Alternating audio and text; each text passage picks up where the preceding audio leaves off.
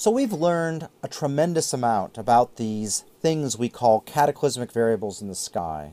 We seem to have a model where you've got a big puffy red star donating material to a very compact white dwarf, and that process there's a lot of energy released, and that material spins up and creates what we call an accretion disk.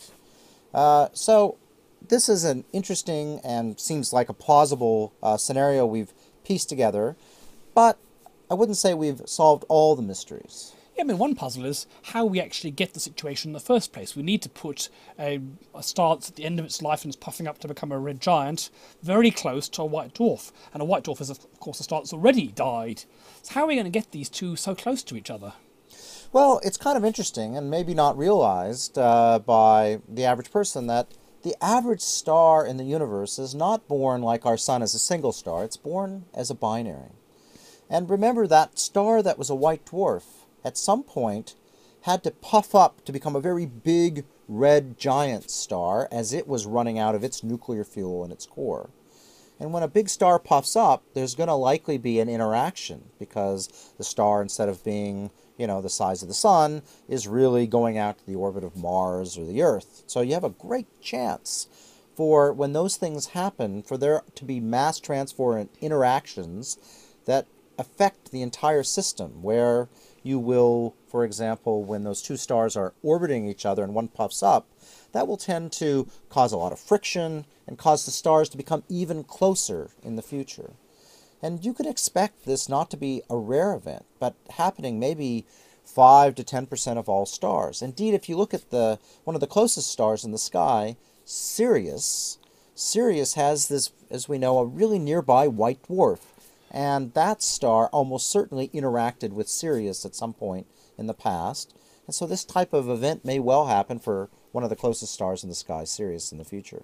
Yep, so it would have started off as two perfectly normal, perhaps sun-like stars, and then whichever one was more massive would die first and expand.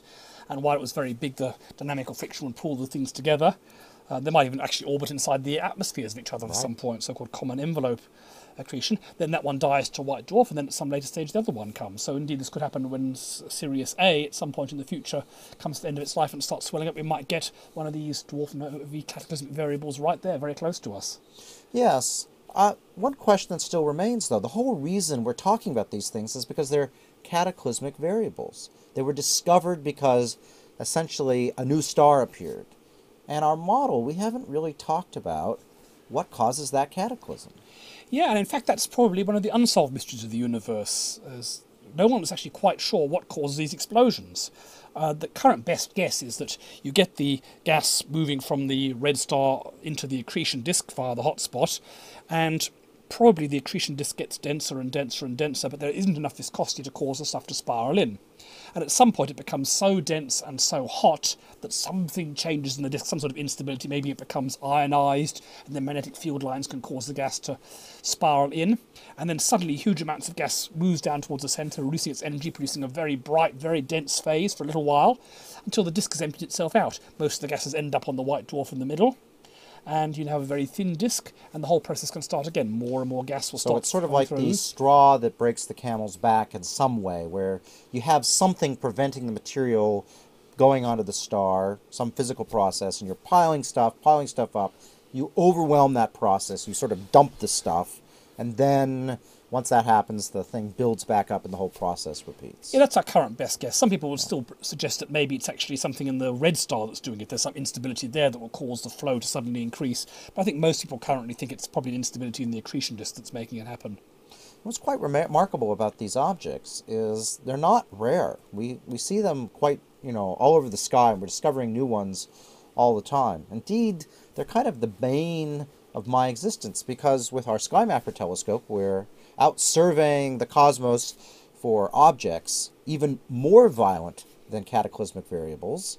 And there are so many of these cataclysmic variables that come up that they sort of cause problems. They're almost like a cockroach in the transient universe, because there's so many of them that we kind of just want to sweep to the side because we more or less understand what's going on with them.